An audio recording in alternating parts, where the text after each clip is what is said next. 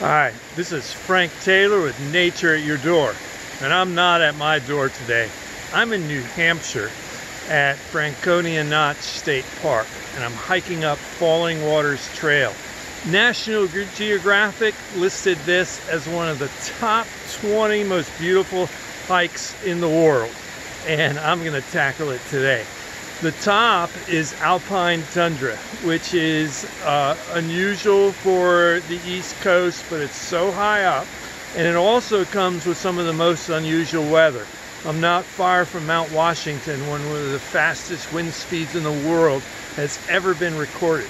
In this alpine area, the wind can go so strong that it can blow and pull plants right out of the ground. So the alpine plants here are specially adapted to this life in a dramatic, windy, cold at times environment, lots of rain, and yet life survives. So let's go up to the summit and see what we can find. Right here in your backyard, you never know what you're gonna find. And here's to make this invasive. It's exotic. Dogwoods are flowering, and I just took a couple swipes. Terrestrial environment produce seed pollen, and it's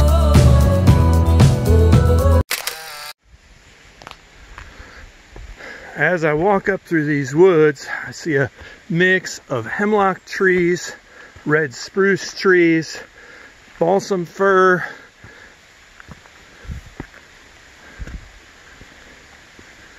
and you can see there's not a lot of soil up here. A lot of these trees have shallow root systems, so they don't actually grow very big on these mountains because they're frequently blown down as a combination of this shallow root system as well as the wind and rain and storms and snow and ice that frequent these mountains. At this particular elevation, I'm also seeing some deciduous trees, which include yellow birch and some white birch. This is eastern hemlock, which has not yet succumbed to the woolly adelgid that has killed virtually 100% of the trees in the state of Virginia. This is a red spruce. You can see how the needles are packed together, and the needles are kind of square or kind of diamond shaped in cross section, which distinguishes the red spruce from the balsam fir that's up here as well. Here's a yellow birch with its very distinctive prop roots. I've done a really cool episode during the winter time about the yellow birch and their prop roots and how they grow that way. In another episode you might want to check out. Here's another native mountain tree. This is hobblebush. It has these distinctive heart-shaped leaves with very defined veination. And hobblebush is cool because when it flowers, it has two different kinds of flowers, which makes it, again, pretty distinctive. Another tree species here, characteristic to higher elevations in the south or northern hardwoods forests, is the beech tree. And you can see the beech tree has like a papery sound to its leaves, and it has little notches on the edges. And I always look at these leaves and I pick one up and feel it and I say, yeah, that feels like paper. That's a beech tree. It's also recognized by a distinctive gray bark, which on larger trees, people will take a knife and cut a heart and put in their initials and that of a girlfriend. Though that's not recommended. Please don't do that to trees. So I'm going to keep on hiking and turn my camera back on when I get to some higher elevation. All right, now I'm walking underneath a beautiful birch tree. You can see right here, and Native Americans, the indigenous peoples, would use this bark both for starting fires as well as to make birch bark canoes.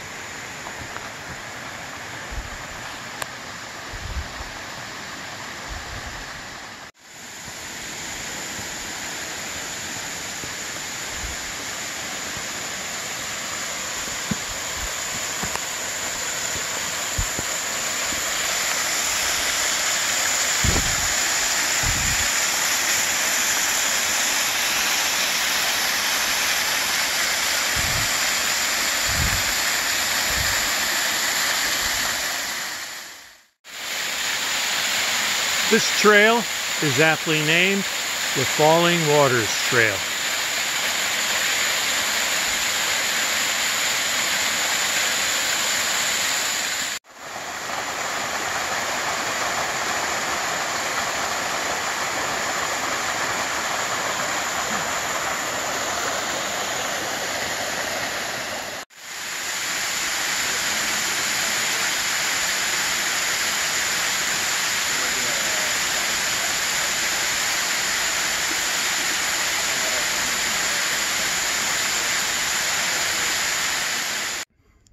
Right now, I'm somewhere between 3,000 and 3,500 feet, maybe higher, up the ridge going to a 4,500 foot summit.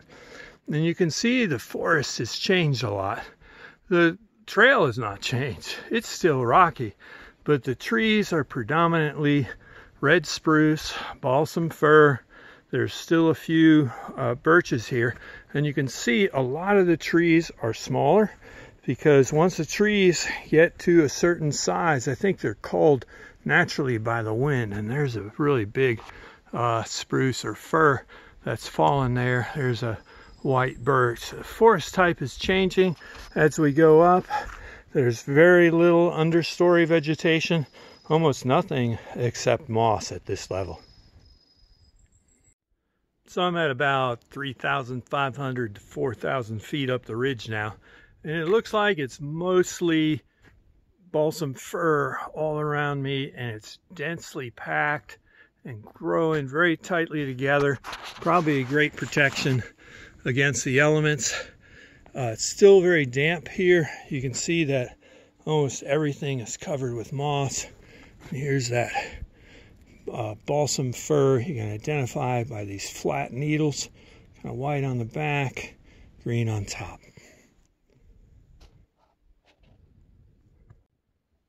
And approaching 4,000 feet, here's the scene.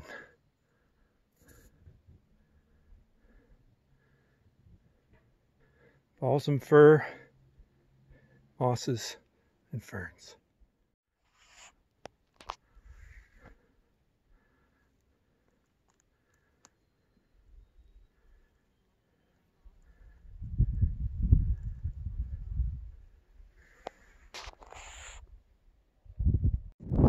Here you can see bonsai red spruce, very little soil, extreme conditions, constant pruning by wind and ice, none of them over 4 or 5 feet tall.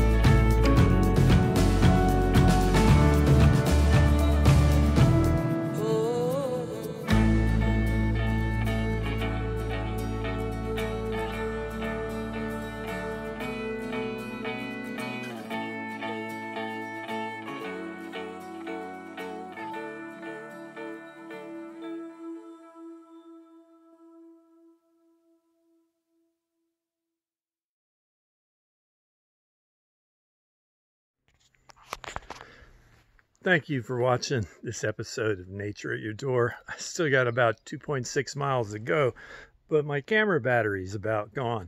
So I hope you enjoyed this look at the alpine conditions and mountaintops here in the White Mountains of New Hampshire. This has been a great experience walking across Franconia Ridge. This is my first trip to New Hampshire.